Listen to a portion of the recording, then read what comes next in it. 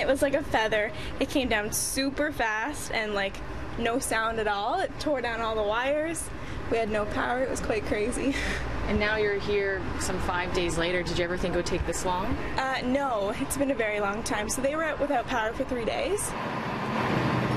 That's one Leslieville resident reacting to the long-awaited tree removal from the middle of their street, days after the storm that hit us last week. A few cars were damaged and the hydro lines were taken down on Leslie near Girard.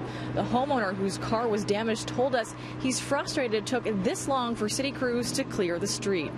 And take a look at this damage from a 120-year-old oak here on Waverly Road near Woodbine Beach. This bad boy came crashing down onto Frank Tino's car also on Wednesday. And get this, he had just moved his car onto the street because he was doing parking pad renovations. A little bit of, not a lot of luck there for him. And guess what? He's still waiting for the city to remove it from the street.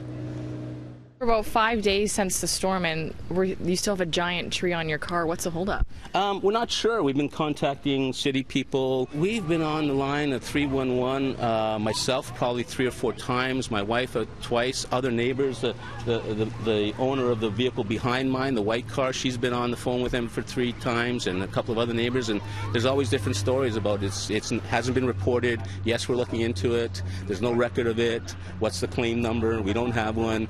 So it's a bit frustrating that way to not really know what the full story is and when the action is going to take place to get a result. The city tells us they've received more than 1,600 calls for service related to tree failure since the windstorm. They hope to get all the most pressing calls done and fixed by June 25th. A total of 95 people, including extra staff, are working extended hours to try and get it all done. Normally try to respond to all the tree failures within a 72-hour period. So this is going way beyond that. In terms of where this storm hit, it hit the south-central portion of the city the hardest.